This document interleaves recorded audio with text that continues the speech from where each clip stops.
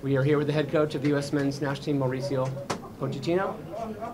First of all, we'd like to thank the Jamaican Football Federation for hosting. If you have a question, please raise your hand, and we are ready to begin. No question? Please. Coach Christopher Scott here, TVJ Sports. You came in an arena packed with a lot of eager and exciting Jamaica fans. How will you manage to silence the noise and stick to the objectives and get crucial goal and a win heading into the second leg?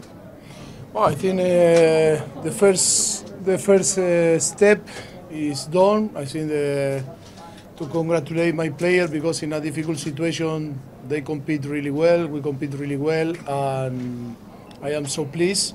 Of course, that we need to improve in all the areas. That is logic because it's only 1 month that we are working. That is only our second camp. But I think to come here, face and play again Jamaica with very good player, I think was tough for us. I think we defend well in the second half. We concede some chances that maybe Jamaica can score, but I think overall I am happy in the way that the team compete. We didn't concede. Now we need to prepare the second leg in St. Louis. It's going to be tough because Jamaica, like today, they show today that is a very good team and they have very good players. Other questions? Go ahead.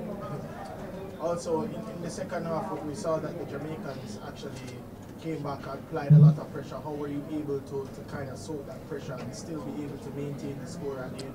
I think for us is really good to have this type of opponent like Jamaica to make us to realize that we need to fight to match the aggressivity of the opponent.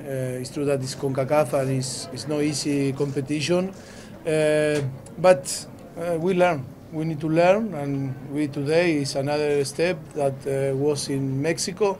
Learning is easier when you win the games. To learn, you can learn fast. But I think yes, tough game.